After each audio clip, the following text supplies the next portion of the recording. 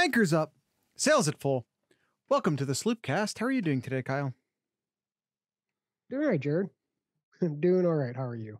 Yeah, doing all right. I think that's fair. We don't need to goof around at the top of the show here. Ohio State lost. And I tell you what, I don't feel terrible about it. Obviously wanted to win. That goes without saying. This is a game in which nobody gave Ohio State a chance. And a field goal away from winning. And sometimes that field goal goes in, and sometimes the field goal doesn't go in, and on this particular day, that field goal didn't go in. Ohio State did this without their best wide receiver, their second best wide receiver for the last quarter of the game, and not their two best running backs, as we didn't even see Mayan Williams much after the first quarter. Obviously Henderson was not available. And then Cade Stover out after his first catch too. I was getting there. You're out with your top two receivers, your top two running backs, your top tight end, and you almost won it. And you almost won it. You almost won it, in despite of some, I'll just call it some shitty calls that I don't did that should have been Spike called. said it too. Yeah, I'll listen. I know this is going to be a controversial take. Mm-hmm. I don't think any of the calls were wrong. So that one there. So I do think Georgia got that first down. And as much as you can call the hit on Marvin Harrison, that was dirty. That was the game changer, Jared. I think so. I think so. Resulted but it was shoulder to shoulder to a potential touchdown. It was right there is the game. Okay, let's see. That was Spikes has put a video in here. I mean, it doesn't have to be helmet to helmet. If you look, Jared, well, you can't see that in the chat there, but yeah, I know, but it's a shoulder to. It does not have to be helmet to helmet. No, I don't know why people are thinking that. It does not have to be helmet to helmet. Doesn't have to be. It's a defensive player hitting defenseless to the neck or head area. But he was defensive. He was defensive, or defenseless. He was defenseless. Yeah. And he was hit by in the shoulder. Someone to his head. That launching is an indicator, but he launched. Guys, the contact was initiated shoulder to shoulder. That's it. He did not hit with the top of his head. So that's like, there's a lot of confusion because there's targeting is two separate things. There's targeting that's meant to protect the hitter, and there's targeting that is meant to protect the hitee. You have the first, which is a blow initiated to the head or neck area. That's meant to protect the hitee. And then there's what back in the day we would call spearing, which is when you as the hitter, initiate with the top of your helmet. Back in the day, they called that a spear. And they've combined these two things into one thing, which leads to a lot of confusion. So they need to clarify. They need to do a better job of clarifying that. It was a vicious hit. It was an absolutely vicious hit, but it was initiated shoulder to shoulder. So was a lot of other plays historically too, Jared. Well, two wrongs don't make a right. That exact play has happened. I mean, look at Bosa. Look at the Bosa a few years ago. That wasn't targeting at all. and Okay, they called that targeting too. no offense, Kyle. That's and this what was about, so but much more vicious than that hit. So No- much more vicious. no offense, Kyle, but that's whataboutism. Yes, that was a bad call, but that doesn't make that being a bad call does not mean you then have to turn around and do another bad call. That's the point. Like, it's so inconsistent. I feel like the refs don't even know what it should be. Like, they don't know how to call it.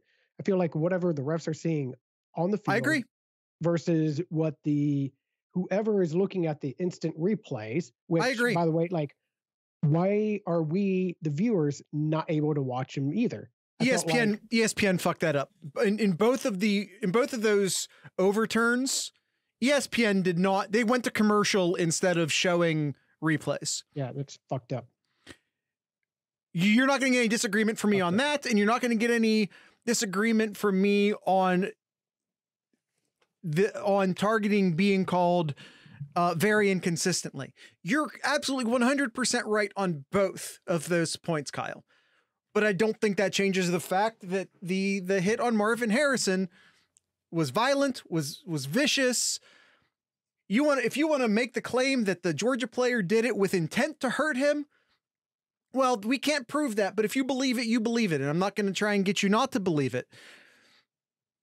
But the point is that it was initiated shoulder to shoulder and therefore is not targeting. And like, you can disagree with me if you want on that. I've not seen a replay yet that looks like the contact was initiated to the head or neck area. Nor do I think the Georgia guy initiated contact with the top of his head. Those are the two things. And if someone shows me a replay that convinces me otherwise, then I'll change my mind. And then the other controversial call, I think you should have left it to however the umpire or the referee called it on the field, because there was no concrete evidence to overturn it. And that's the whole point of review, is that you have to have indisputable evidence to overturn it. And again, and by the way, fucking it up, not showing the replays. Yeah. Going to commercial instead of showing the replays. No one knew until way after the fact. And even when you look there's no concrete evidence to overturn what was called on the field. It was fucked up. And by the way, the replay officials had a rough day all over. Like, as much as I don't want to be like, as much as I don't want to support the Michigan game too. Yeah, they screwed Michigan on a couple replays as well. Now I'm for that. Fuck Michigan. But yeah, like that touchdown that they overturned against Michigan was, yeah, his butt hit before he crossed, but he didn't, on that touchdown, he didn't have the ball possessed until he was in the end zone. He didn't have possession. Thank you, Spikes. Yeah. Replay officials had a bad day. What was it? The last play too? That could have been targeting too. And that would have potentially gave a chance for Michigan to potentially win it as well. They got messed up, and they got again fucked up from the referees as well too. It was a terrible refereeing day on Sunday or Saturday. Yeah, and I don't. We've spent too much time complaining about the refs. I don't like complaining about the refs. I don't have a strong opinion one way or the other on that Michigan hit. I don't think I saw.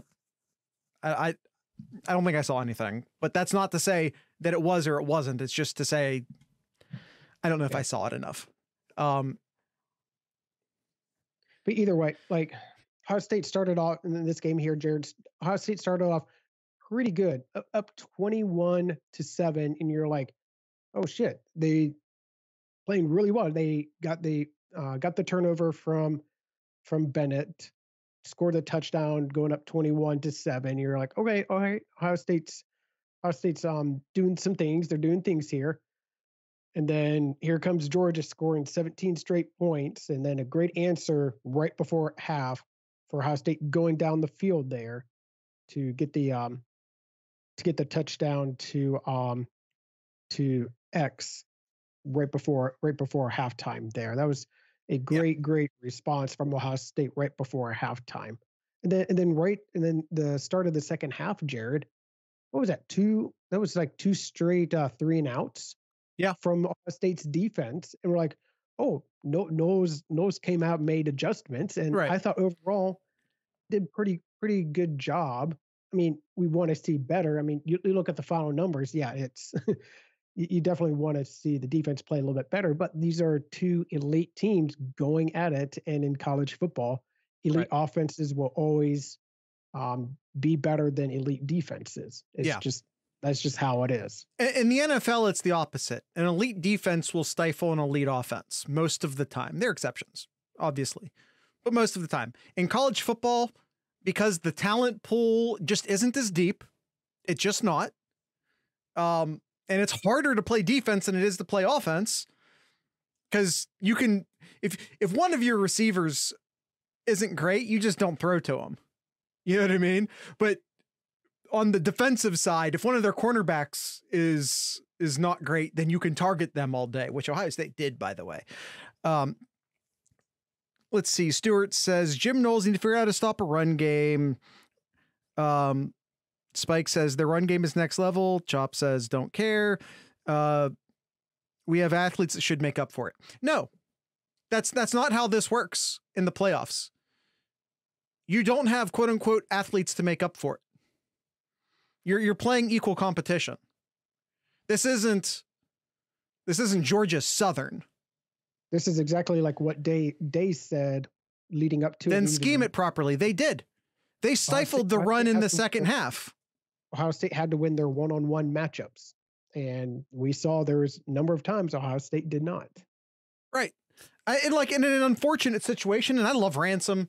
He's one of the best players on the defense this year. Dude tripped. Mm-hmm. Sorry, shit happens. Like, it sucks. But they're human beings, and sometimes you trip. God, that sucks.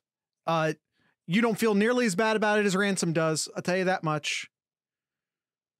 And by the way, look, the Georgia running back had a touchdown. So did the running back from Georgia too.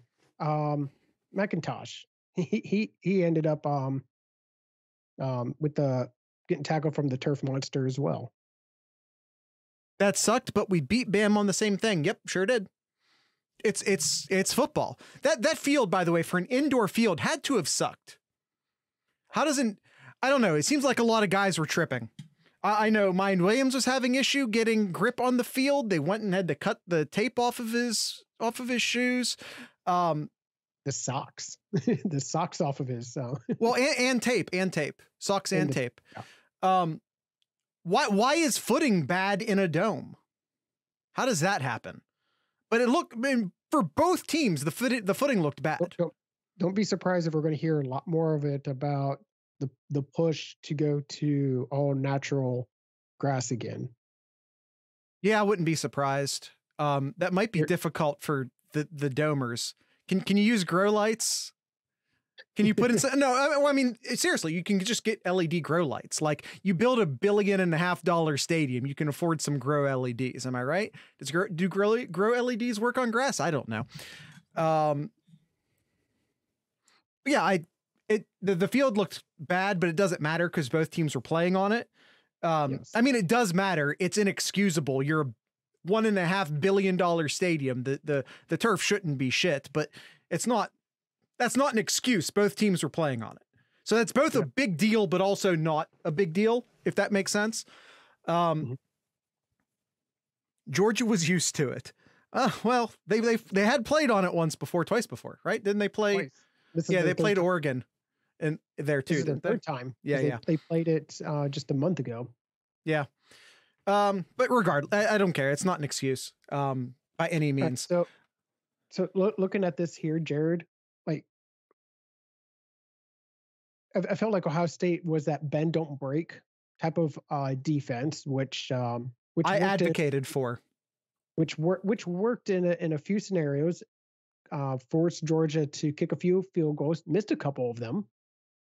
And yeah, I thought the defense did what they need to. Now, was there plays I wish it got back? Yeah, a couple of the the trip from Ransom, or the missed tackle, or the long run, or the couple of long runs there. It Yeah, those suck, but I thought overall, I thought they did a decent job and gave Ohio State a chance to win it there, and ultimately should have, could have won it, but Several dropped INTs. I don't think any of them were easy. Like the Cam Brown one kind of looked like he just straight up dropped it, but the Georgia player dropped it first, so that by the time it got to Cam Brown's hands, it was doing all sorts of weird shit. That's a way tougher catch than it appears to be, because he doesn't even know it's tipped. By the way, Cam Brown caught a lot of shit from Ohio State fans this year, and I'm not going to say deserved or undeserved. Played an excellent football game. Cam Brown played an excellent football game. You just, when a guy catches a lot of shit from fans, we also have to point out when they played well. Speaking of, CJ Stroud is amazing, and I love him, and I will miss him. yeah, Played like a fucking champion. 348 yards, 4 touchdowns, and made some gutsy runs in that last drive there to potentially win that game. Like, I don't want to hear any shit about people giving CJ and his effort and all of that. Like, he'll go down as one of the best quarterbacks at Ohio State history. Now he won't. He doesn't have the wins there that some of the other quarterbacks have had, right, which will hurt him. But as far as when it came to his precision, his accuracy, just on point accuracy, it's next level there. Unfortunately, he won't go down as one of the greats because he was 0-2 against Michigan, which isn't fair because he played excellent in both of those games. He lost. He went to the playoffs and lost, which, because he's a quarterback, they'll put on him. But they shouldn't. He'll have one thing that he has better than Justin Fields. That's a playoff. What's that? And that's a playoff win. Justin Fields had a playoff win. CJ Stroud did not. You're right. I'm getting my ears mixed up. Never mind. Yep. Carry on. There you go. CJ Stroud went to New York twice. Justin Fields can't say that.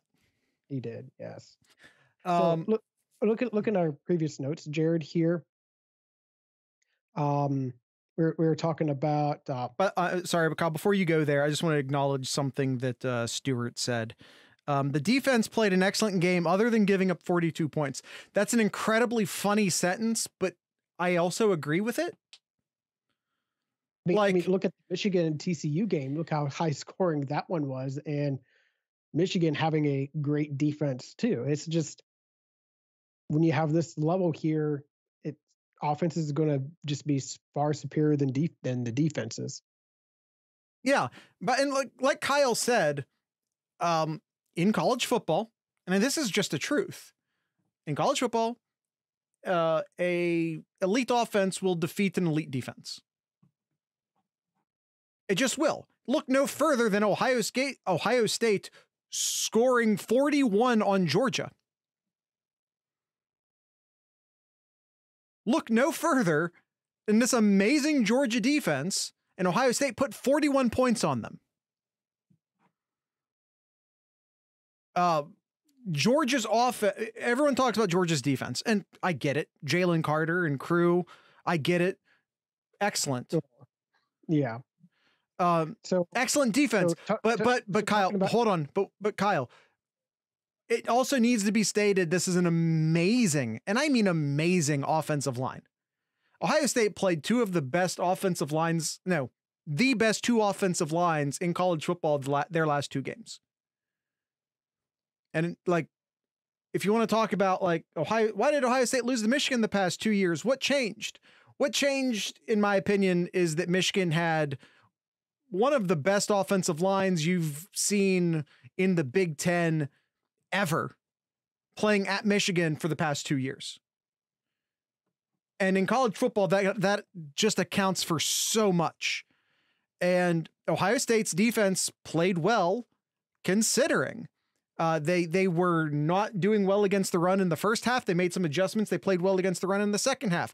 They got more pressure and absolutely, in my opinion, had Stetson Bennett rattled for a bit in that game, because Stetson Bennett took more pressure in that game than he's taken all year, like combined.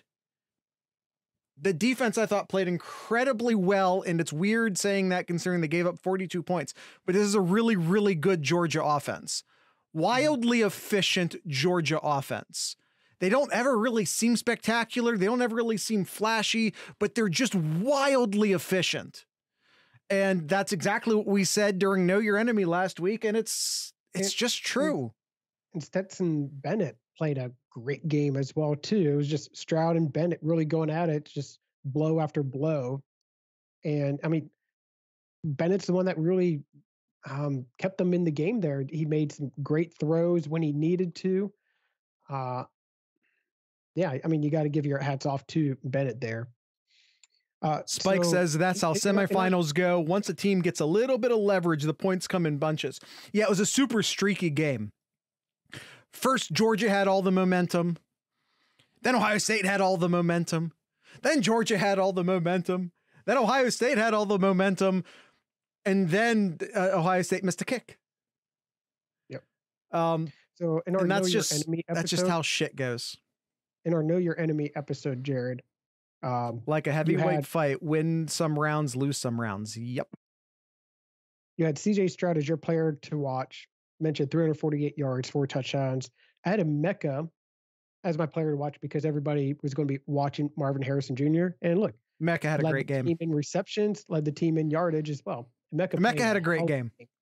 So great game. Really, so did Fleming. Fleming had a great game too. 100%.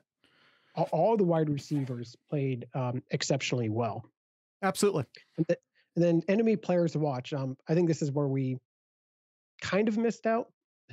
I disagree. You had Jalen Carter, who was very effective, even though it doesn't show in the stats. He only had one tackle. And by the way, I don't know how. I mean, Ohio State basically didn't try to run the game, didn't try to run most of the time. Mine Williams had 3 carries. Xavier Johnson had 6. Dallin Hayden had 9. Hayden and Xavier had 4.8 and 4.7. Mine Williams got the touchdown, but was having struggles health-wise in that game. Yeah, I agree, Z Spikes. Hayden had some good runs in that fourth quarter. He had some pretty good runs there. When I say enemy to watch, Kyle, when I say enemy to watch, I say Ohio State needs to beat this guy if they want to win the game. And taking care of Jalen Carter, and I've been sometimes cruel to the interior of the Ohio State offensive line this year. I have been incredibly tough on them. They had a great game last night. Mm-hmm. The reason why Ohio State was in position to win the game is because they kept Jalen Carter in check. So that enemy to watch, in my opinion, was the correct call because Ohio State did neutralize him, and that put them in great position.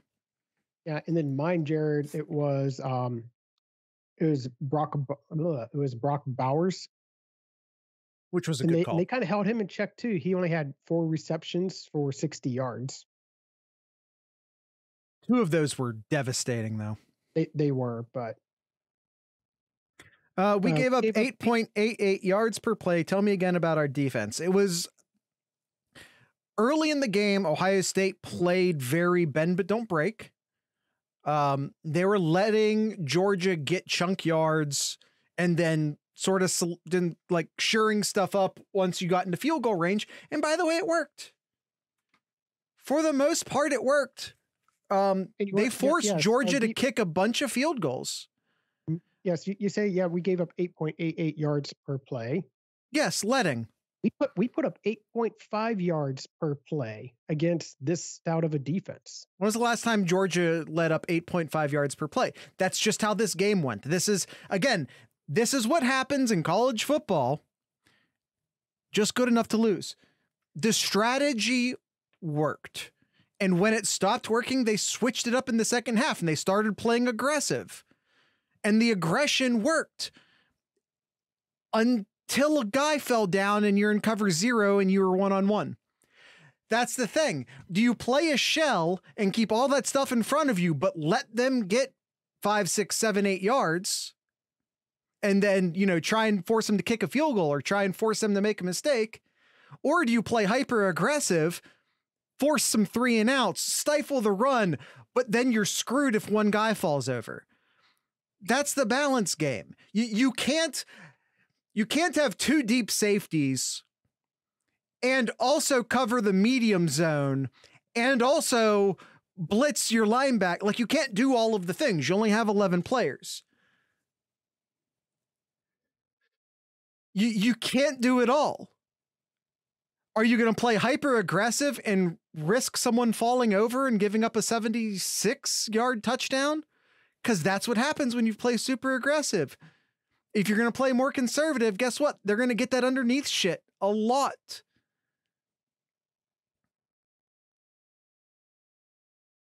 That's just how it goes. That's college football. And I mean, that's football in general, but that's really college football. Ryan Day had to do that. He had to do that to potentially win this game, and could have won this game too. And it was because of the plays that he called there. And unfortunately, some of those 2 really good calls. Give Kirby Smart, man, give Kirby Smart credit on that. And whoever the coach was that called that down to him, that's a huge play. That is a amazing big brain play by Georgia. You have to give them credit on that timeout to prevent the fake punt. They're going to be talking about that for a long time. God, someone up in the booth earned their paycheck on that alone. Yep. That was big brain. That was well played. Again, like, guys, I took Ohio State fans to task on this before. Sometimes it's not you. Sometimes it's them. And God, Ryan Day dialed that up perfectly. And he called it in a real ballsy, aggressive situation. They were Ohio State was inside their own 40. Yep. That's aggression. That took balls, and it was going to work. But man, they got the timeout in time. It's tough. So speaking of that Chop Daddy, let's get into our grading, Jared. Okay. Coaching as a whole, I'd probably give it like an A. I'd probably give an A overall for coaching. I give an A plus. It's just, yeah. They came in with a good game plan and executed for the most part, but was just short. You got to go, Chop. See ya. I assume that's what that means.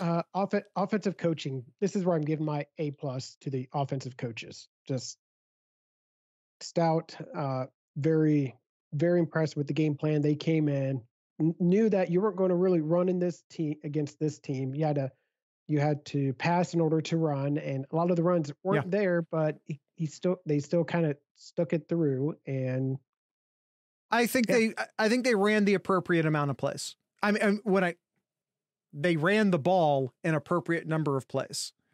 They did it just enough to keep Georgia honest, but at the same time, they knew that's not where they were going to make their hay. I think they did an excellent job with the offensive game plan. Again, they probably studied what LSU did to get some yardage. That worked to a certain, not to a certain extent. The offense had a great day. Maybe there's now holes in this Georgia defense that people have learned to exploit. But the offensive coaching staff gets an A plus, and I'll jump the gun on this one, Kyle, and give Stroud an A plus as well. The quarterbacks or CJ Stroud gets an A plus. Yep. Same here. Don't need to. That talk more about that. that pass in the back of the end zone to Marvin Harrison Jr. was insane.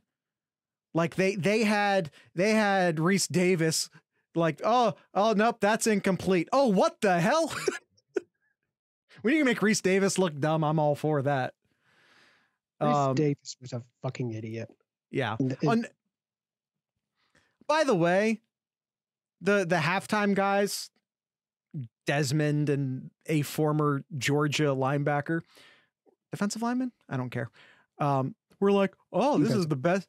This is the best. I've seen stuff from CJ Stroud this game. I haven't seen. Shut the. If you're seeing things from CJ Stroud in this game that you've quote unquote never seen before, especially at halftime, then you haven't watched Ohio State and you're fucking stupid and you need to pull your head out of the SECS. You're not doing your job. Yeah. Oh, and was it Reese too that was fat shaming Ryan Williams too? What the fuck? Really? If you're going to be fat shaming, you might as well be talking about Jalen Carter. God damn. I don't remember hearing I saw people complaining about that. I don't remember hearing the comment, so I'll remain silent on that. You know, to kind of take a line out of you, Jared, what was it? Few months ago when you were talking about our good old buddy Jimmy Harbs. Reese Davis, you can go fuck yourself. I'm gonna have to turn monetization off on this one. Normally it's just me doing it, but you're getting double the fun on the F-bombs tonight, everybody. All right, offensive lineman. I'd give the offensive lineman probably a B. I thought they did a good job. Not a great job, but I thought they did a good hard disagree. Job. But man, hey, if that last drive though, CJ Stroud was running for his life. And yeah, and granted that Georgia called a lot of blitzes to try to pressure CJ Stroud, but maybe I'll say B plus. Like I thought they did a pretty good job. Not an excellent job, which would give an A grading, but a really pretty good job. You have to consider, again, we grade based off of expectation, right? Yes. But the expectation isn't just limited to the offensive line and who they are. The expectation also has to consider who they're going up against. Where was Jalen Carter all night? The couple of times he got through, CJ Stroud did an excellent job avoiding him. Kyle, I hard disagree. Considering the level of competition they played, the offensive line played well above my expectation for them. I'm giving them a straight A. Okay. All right. That's fine. We can disagree. We can absolutely disagree. All right. Running backs. Rossi had several key blocks too. Man, though, that illegal... We'll get to the tight ends. Hold on. Yeah, I know, but that illegal forward motion was killer, man. Running backs, Jared. That was almost as bad as the punt. That was almost as bad as the timeout on the punt. What would you grade the running backs, Jared? Almost non-applicable. Like they just weren't much of a factor in this game. Like a B, I guess, a B plus. Well, they weren't called on that much. Like it's hard for me to say they were. Oh, you're going lower. Yeah, I'm going with a C here.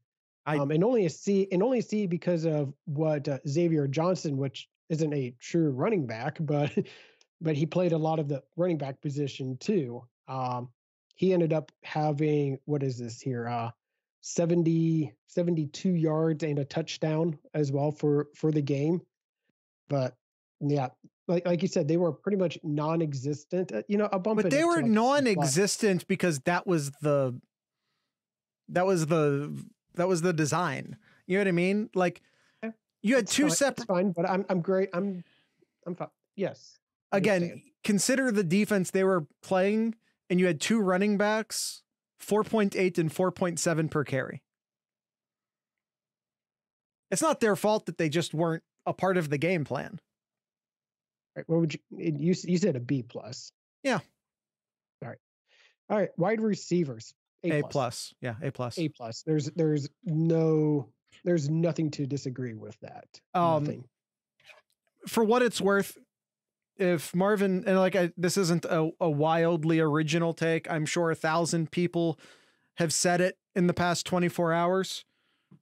Ohio State wins if Marvin Harrison doesn't leave the game. I'll say it. Ohio State wins if they kept the call on the field. I'm not going to complain about the refs, Kyle. We already did that. I don't like complaining about the refs. But all right, tight ends here, Jared. Tight ends stat wise had 2 catches for 16 yards, but boy, I thought Rossi and Royer did a pretty good job helping protect CJ Stroud in the pocket there. Yeah, there were also some miscues. And it's just hard with Stover going out. And yeah, I mean, you had, man, you had to go to Joe Royer, who hasn't played all year. You rolled into that game minus a tight end. Then Stover got hurt. So you're down to your third and, I mean, Rossi's a fullback. Let's just call that as it is. We include him into the tight ends because he's technically a tight end, but he's playing fullback. So you are essentially down to your third tight end, like totally out of nowhere, pretty immediately in the game, which I think caused some issues in pass protection at times. Yeah, it was not a, I don't know, that considering the position Rossi was put into, I thought he did a great job. It's not a fair expectation that he was going to be 100% ready for that game as a guy. So considering the position he was put into, I thought he did a good job. I'm disappointed overall with the performance of the tight ends, but like, a guy got hurt. What are you going to do with that? You just have to adapt. Tight end, though. A B. I don't know. It's just tough because my expectations at the beginning of the game aren't really fair because, again, Stover left almost immediately. I hope he's okay. Have we gotten any updates on him? They took him to the hospital. When a farm boy stops the job in the middle of the job, you know you're in trouble. Farm boys get hurt, don't get me wrong, but they normally finish the job first. Like, Ohio State tight end Cade Stover MRI on Saturday night came back negative. The MRI revealed back spasms. Does an MRI reveal a back spasm? I guess that's news to me. Someone tag Gangland. Don't really. I don't think it does. Yeah, like an MRI doesn't. Anyway, we at least know all the bones are in place, because I know, like, one of our doctor friends in the Discord server was a little bit concerned about a slip disc, but I guess the X-ray would have shown that, and the X-rays came back negative. Right, yeah. Moving on to the defense here, Jared. Defensive coaching. As weird as it is to say this, statistically, this game looks terrible for the defense, but I don't hate the job at all. I don't hate the job at all that Knowles did. They were getting gashed up front, which, again, this is an amazing core of running backs, an amazing starting 5 up front for Georgia. But they adjusted, and that's what Ohio State never did in 2020 or 2021. If you were getting beat somewhere, guess what? You're getting beat there for the entire game because our defensive coaching staff in previous years weren't able to make adjustments. Ohio State came in with a game plan. It didn't work. They adjusted, and then it worked. And then Georgia adjusted and it stopped working. And then Ohio State adjusted back and it started working again. Like, but that's what happens. And again, for the 1,000th time in college football, an elite offense will beat an elite defense. I don't. A- for me. Yeah, I think A- is fine. Really, I think it's fine. I think the game plan was, I think, is what was needed to be done. I mean, there was some calls that it shouldn't have been like, you shouldn't have done a one safety deep in that particular play, or whatever the case may be. You're gonna have those, but I think as an overall job, I was, if you're blitzing the stop to run, you're gonna be thin on the back end. I was really pleased with the game plan that they tried to slow Georgia down, and they did to an extent. Yeah, and then once they figured out that wasn't working, they went hyper aggressive, and that worked for a while. And then someone falls, and that's just how football is. All right, defensive ends, Jared. I thought defensive ends played incredibly well. Zach Harrison played very, very well in this game. Ohio State was a few plays, and this is, I think, something that Ryan Day says, and I think he said it again last night. Sometimes you're 2 or 3 plays away from winning a game. Was it Georgia's last drive that Harrison almost got that ball out on Bennett's backs? Yeah, inches away. That's the game. You're a couple inches away. Zach Harrison was right there. Again, it's a game of inches. Zach Harrison almost won that game. But again, sometimes you're just 2 or 3 plays away. If Harrison makes contact with that ball, if the kick is better, if Marvin Harrison Jr. doesn't get hurt, if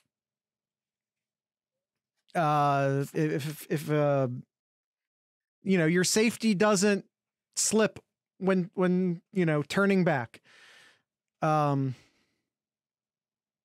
that's just football, man. That's just football. What would you grade the defensive ends then? I say A+. Going against one of the best offensive lines they've ever faced, A+. All right, now defensive tackle is out. I say a little bit different there. I'd probably grade the defensive tackle as a little bit less here, probably like a B. I mean, again, you have to consider the competition they were going up against. I'll give them a B+. Okay. Spikes says a C. Again, Spikes, you have to consider the competition. And I know they struggled at times. They did. They did. I was hoping to see a little bit more push in that interior there, but I mean, yeah. Linebackers, Jared. Steele had a great game. Eichenberg had a great game. I don't have any complaints for the linebackers. I don't have any complaints. Like, Eichenberg got quote unquote beat deep that one play, but he made the tackle. He was in a deep zone.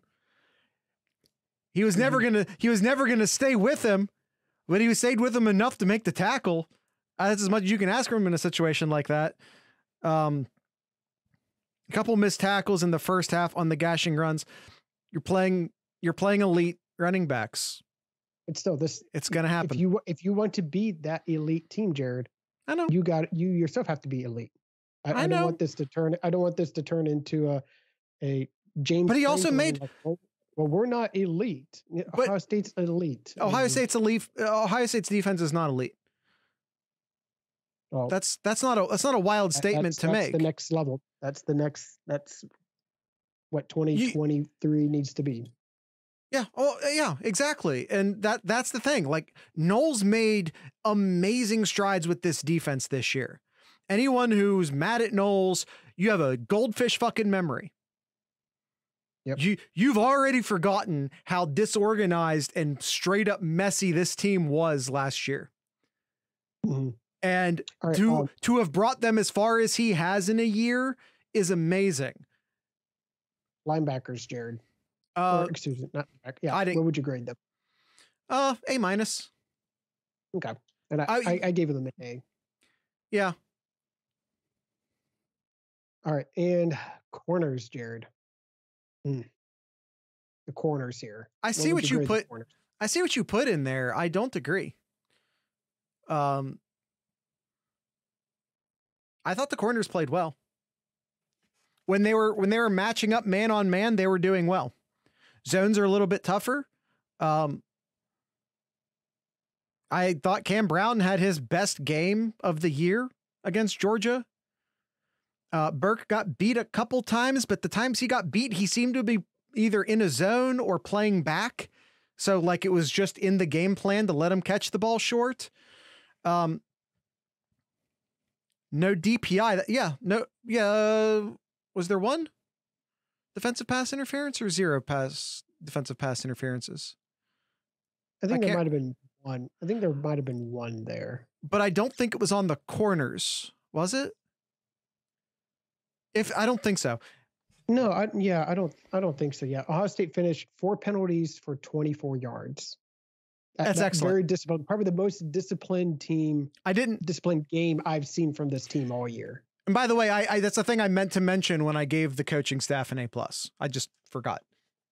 But that's a factor for sure in that. I gave the corners a B-.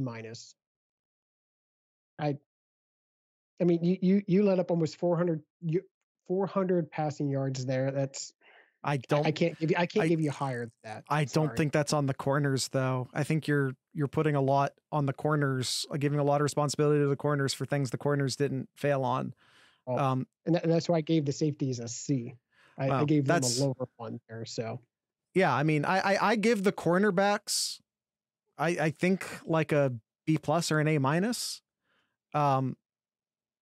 They weren't spectacular. They didn't make a bunch of great plays, but they also just didn't get beat.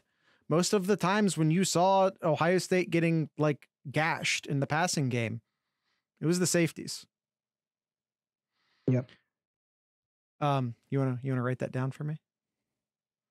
Which one for each? Well, in the corners, I gave a B+. All right. Safety's not so, man. The safeties, I feel like we're the opposite. When there was a big play given up, I do feel like it was them, but I think they also played incredibly well. Ransom, how can I give him shit just because he tripped? That lots of people were tripping on that field, and it sucks. It's 76-yard touchdown, but he's a human being on what was apparently a slippery field. What am I going to do? Shit on him for that?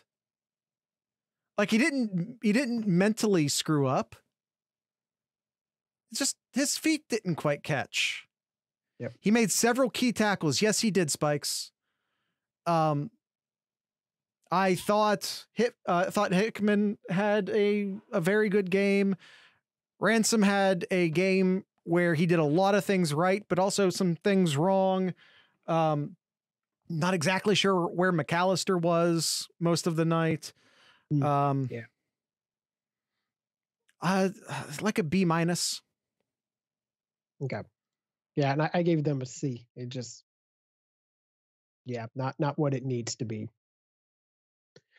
Yeah, he just slipped when he didn't have any help. Yep. It was just special teams, Jared. I don't. I don't want to join in what is a chorus of people being mad at a kicker for missing a 50-yard field goal. He was, and including this one that he missed at a 50-yard. This year he was 0 for. Was it this year or his career? I'm gonna look, but I saw in here he's 0 for 3. I think 0 for. Yeah, 0 for 3. 0 for 3 in 50-yarders. His 50-yarders. Oh, in his career, Jared. His career. 0 for 5. He's 0 for 5. Yeah. Well, let me say everywhere else he is pretty much money. Yeah. Everywhere else. I mean, It there's a reason why they always had a different guy doing kickoffs. Not a super strong-legged guy. And like, we can go into a conversation of like, well, if he's not good from 50, well, first off, he had plenty of leg on that. It's not like the ball was short. And also you're kicking in a dome. You say, oh, he's 0 for 5 kicking 50-yard field goals. How many of those are in like Big Ten conditions versus a dome? Well, in one of those field goals he made, Jared, was a 48 one. Right. Yeah, by the way, he hit the 48-yarder earlier in the game with ease. So you can be like, if he's never hit a 50-yarder, why was Ohio State He was nailing them from 50 in practice. He hit a 48-yarder in absolute ease. And again, 0 for 5 from 50. How many of those were indoors? How many of those were indoors? It's a completely two situations in which kicking is a completely different game. Inside a dome and in Denver. You can just kick the ball further. Every NFL record you've ever seen for longest field goal was either kicked in Denver or in a dome. I'm not kidding. That's totally the truth. Yep. So I'd probably give special teams. God, it's tough, but I guess like a B plus. I thought that, or just I'll just say solid B. I'll just say a B. Yeah. Punting did a pretty good job. Other than the 50-yarder, Noah did what he needed there. Yeah, I think there might have been one punt return that got returned pretty well. Yeah. But that wasn't really to the punters or even the punter team fault, because he punted it right at the back of his own end zone. So he couldn't do his normal steps to punt it normally and to get time for the players to get out on the field too. So, but yeah, I'd say a B. B minus. Okay. All right. And we'll wrap it up, Jared, and give our Buckeye leaves. Offense. Stroud. Are you going to give it to Stroud? I'll find somebody else, Jared. You can do Stroud, and I'll give it to Marvin Harrison Jr. Okay. Let's mix them up. That's all. All right. And defense. Zachary Harrison, I thought, had consistent pressure most of the night. Yeah, I'll give mine to Chambers. He made turnover. He made some great great open field tackles. Yep. And he had that interception as well. The only turnover of the game. Yep. And although as a former running back, he should have returned that for a touchdown. I'm kidding. It's a joke. And the wild card, Jared, who would you give the wild card to? Ryan Day. God damn, I was going to say that.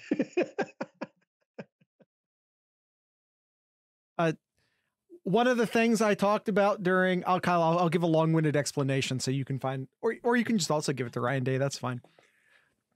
One of the things I talked about during Know Your Enemy was, will Ryan Day learn his lesson from being too anal retentive during the Michigan game?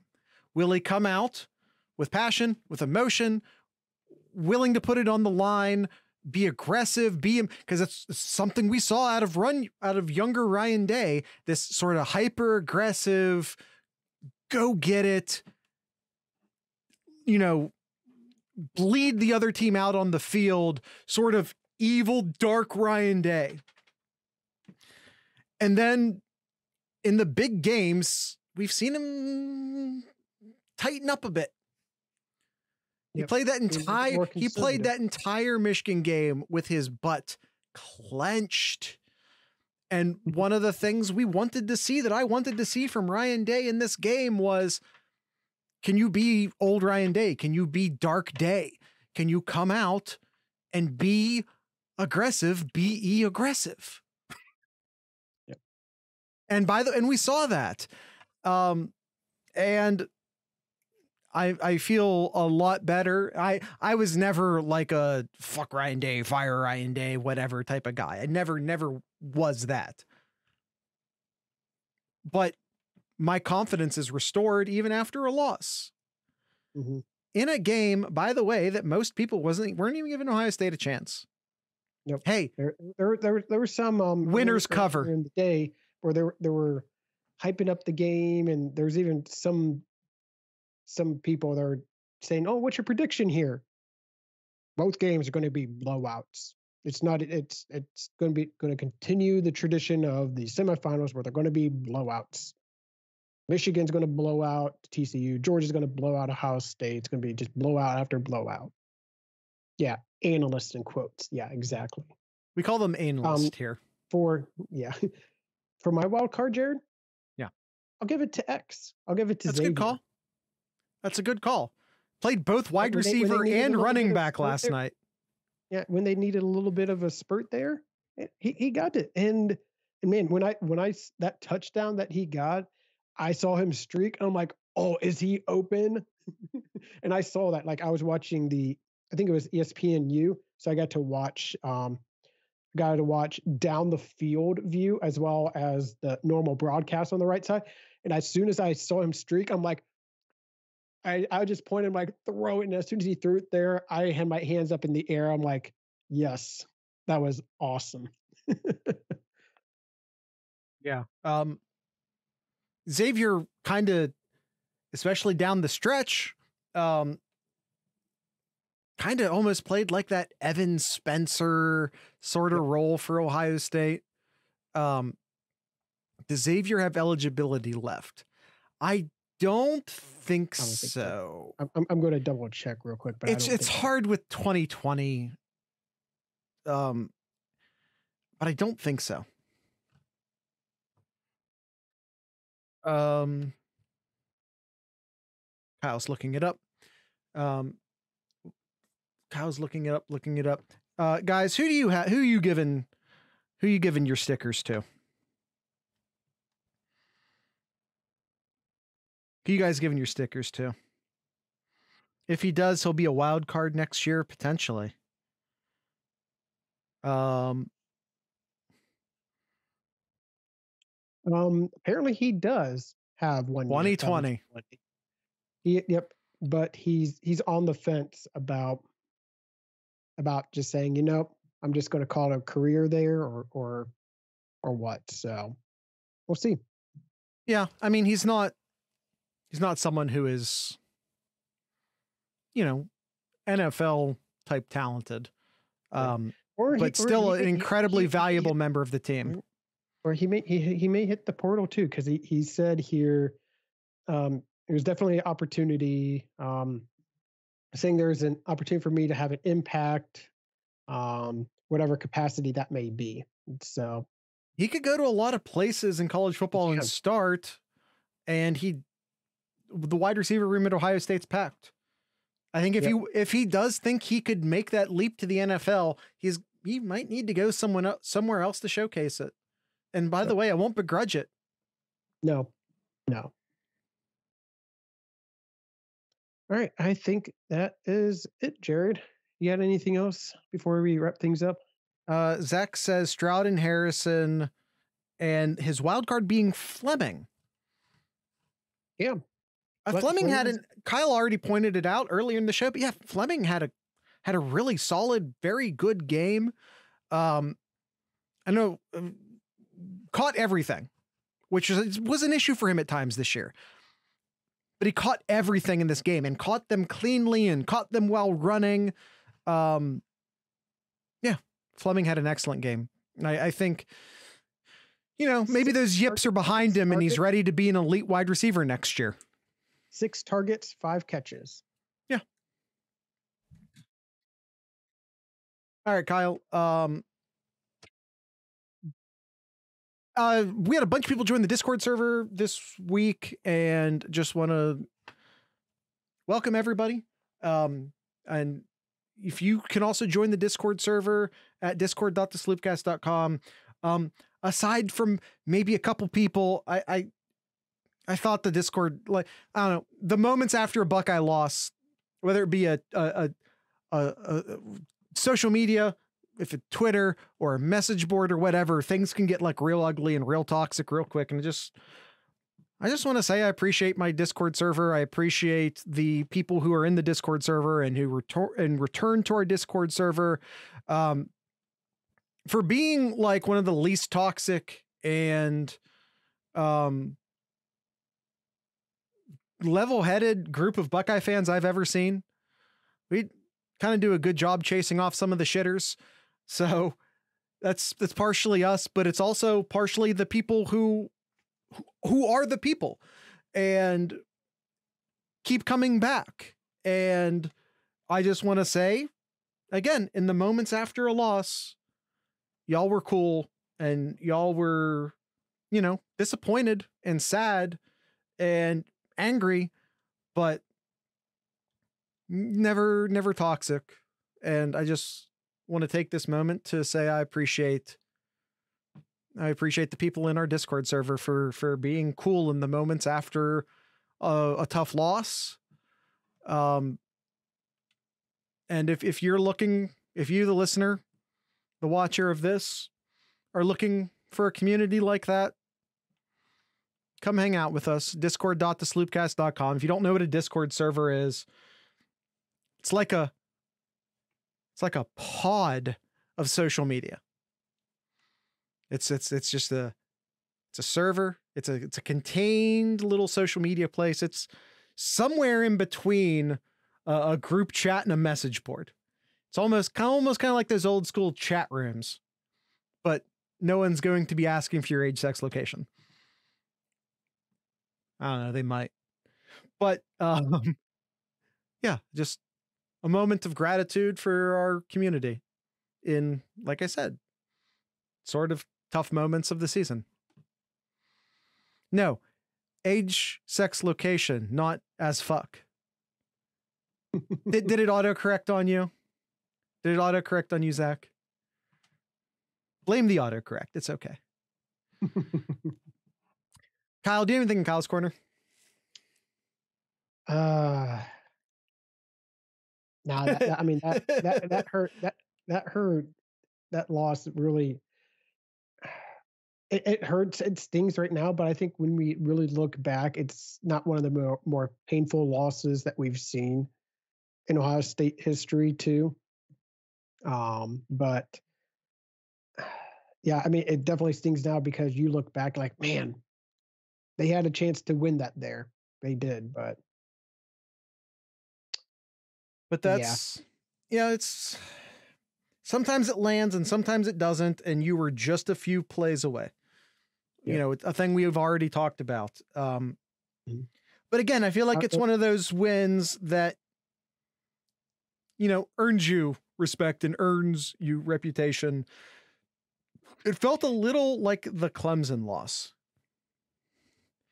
No, I don't think so. I don't remember. Yeah. Oh yeah. Spikes. If that's how it felt to you, that's fine. But I'm just saying, I don't personally experience it that way. I don't know what I compare this to be honest.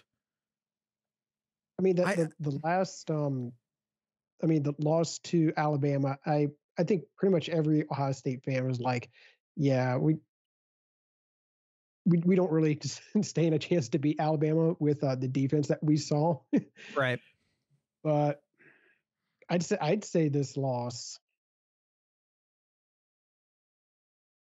I'm trying to think, like, I think that last loss that I felt like really bad about, not so much this, it wasn't this year's or 2022's Michigan game, but I think 2021 is the one that really hit me the most. Yeah. This doesn't feel nearly as bad as the Michigan loss. I think that goes without saying. Yep.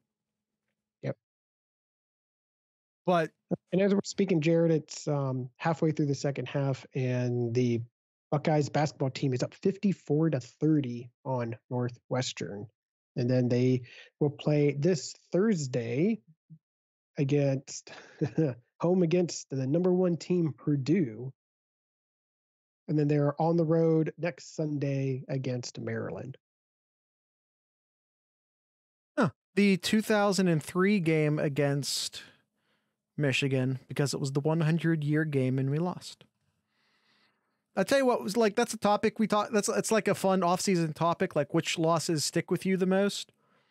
Yeah. 2003 Michigan is not an answer you get a lot, but I think that's at least, what's the word? What's the phrase I'm looking for here? It's a unique answer, and it's I think a nice thought out answer, a nice articulated answer to that. Yeah. All right, Kyle, end of the show? Yes, sir. Yes. All right. Yeah. Tonight's ending music we brought to you by the Cordial Sins. They're a Columbus-based band. You can, if you're new here, this is your first episode. If you're watching this on YouTube, you can't play music here because it's YouTube. But if you're listening to the audio version of this, the song will start playing here at any moment. And the YouTube people, there is a link in the show notes to the song if you still would like to listen to it. Again, if you're new here, we always play, or at least link to, in the case of YouTube, a song from an Ohio-based artist at the end of the show. So that's a thing we've done since the beginning of the show. Again, if you're new here, Kyle and I have been doing this since 2015. But yeah, with Quicksand. No, we won't be playing Quicksand. That song, is that even an American that made that song, let alone an Ohioan?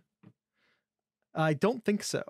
But anyway, with all that being said, I'd like to encourage everyone to drink local beer, listen to local music, and of course, support your local podcasters. Once again, by the way, I was thinking of Sandstorm, not Quicksand.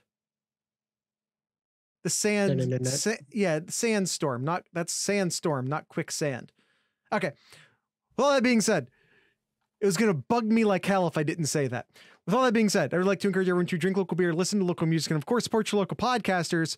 Once again, these are the Cordial Sins.